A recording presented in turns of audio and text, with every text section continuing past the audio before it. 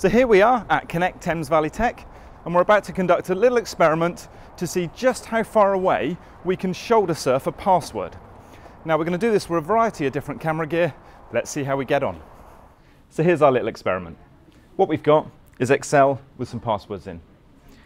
One of them in Courier New and one of them in the default Calibri font, both at standard 11-point text.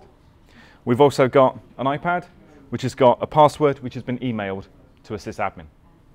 What we're going to do is see how far away we can get away with shoulder surfing these passwords. And we're going to use a range of devices to do this. We're going to use the camera in a standard smartphone, and we're going to use the latest in DSLR technology. So let's see how we get on.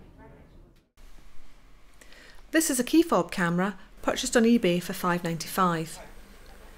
It's only an 800 by 600 camera, and you have to be really close to get a result. At half a metre on a laptop it is a little unclear. Take a look at the P. However, on an iPad screen there's more pixels per character, increasing readability. This is a GoPro 4 Black Edition. It is one of the current generations of 4K cameras.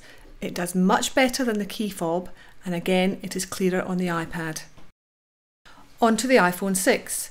Much is made of the quality of these cameras, but for shoulder surfing it's a fixed wide-angled camera and the digital zooming makes no difference to the overall result. About 1.5 metres is the furthest we could get. The Sony RX100 is typical of the current range of compact cameras, with a combination of optical and digital zooms and a useful 10:1 zoom ratio. It fared particularly well in the off-axis tests, although you need a steady hand for a successful result. Now we move on to the DLSR with a 300mm lens.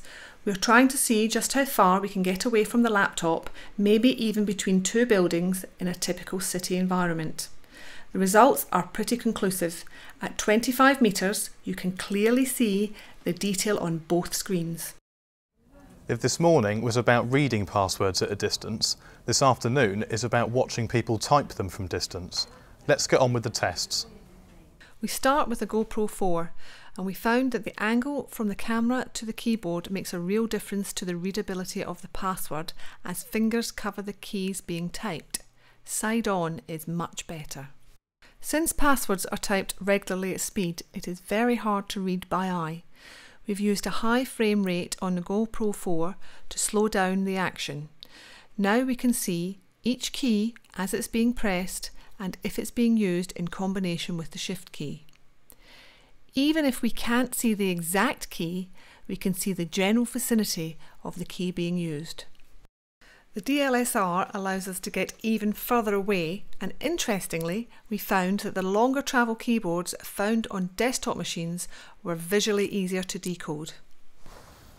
We spent the day trying out different methods of shoulder surfing. Some of them we found a lot easier than others.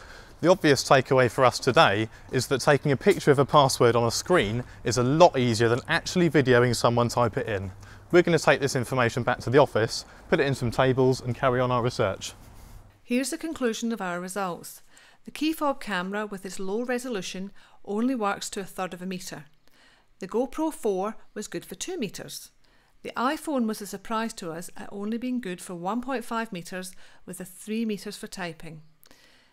The compact camera fared better with 3 or 4 metres.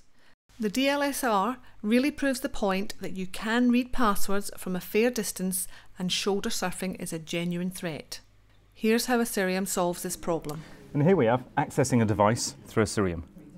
This time we can simply find our device, log onto it using a specific admin account, but without revealing any passwords, without looking them up in any spreadsheets.